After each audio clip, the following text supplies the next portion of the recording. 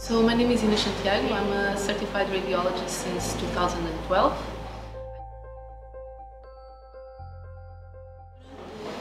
During my residency I could learn from skillful people in various areas of knowledge. I also was surrounded by wonderful colleagues. I was very lucky, very motivated, and I also had a chance to do some rotations abroad to do my differentiation in abdominal and pelvic MRI. And one of those rotations was actually key for my career because this was in the MR imaging unit of the Erasmus Hospital in Brussels. That was led by Celso Matos at the time. And he's a very intelligent and very inspiring man, also a very generous one. And he broadened my horizons for research in radiology, and we worked together, we became friends. And by the time I was finishing my residency, he became a consultant for radiology here at the Champalimaud Foundation, and I was invited to join the clinic at the time. And this makes me feel a little bit old because the clinic was just being born.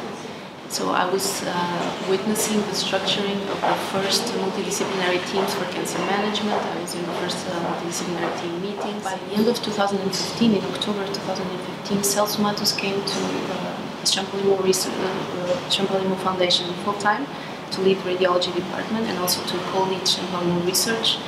And at this point, this was a completely different scenario where the first floor was already occupied by some cancer research labs, and a preclinical MRI research facility had been built. This was implemented and led by Noam Shemesh, an Israeli chemist, a brilliant mind that did his PhD in the resolution of microarchitecture using very high field magnetic resonance. And so I was invited to join the foundation.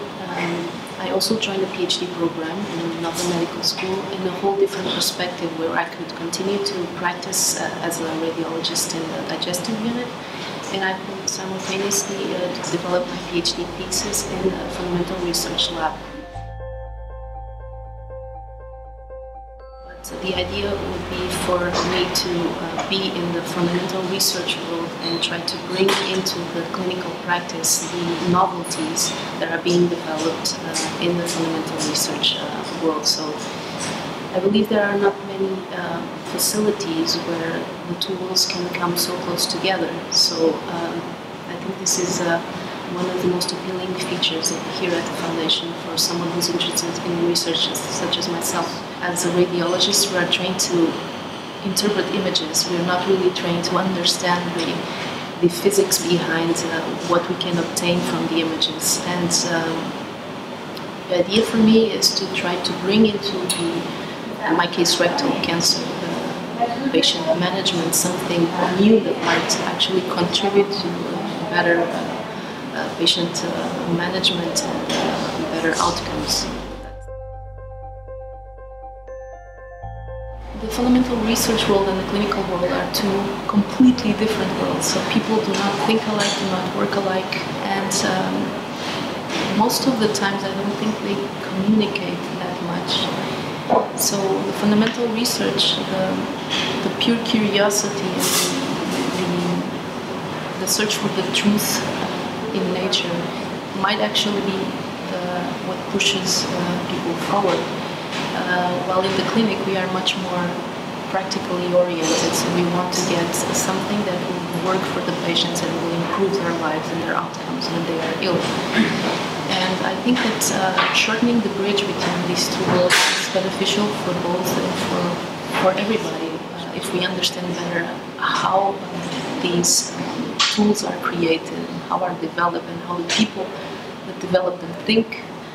I think that we can come up with a lot more of ideas and understand also our limitations much better. I am very lucky, I believe, to be able to cross these two worlds, and I just hope to be up for the challenges because I feel like a tiny fly on top of a football when I'm surrounded with these wonderful people in the lab. And I just hope I can contribute to something better, something that will improve actually the cancer people's lives.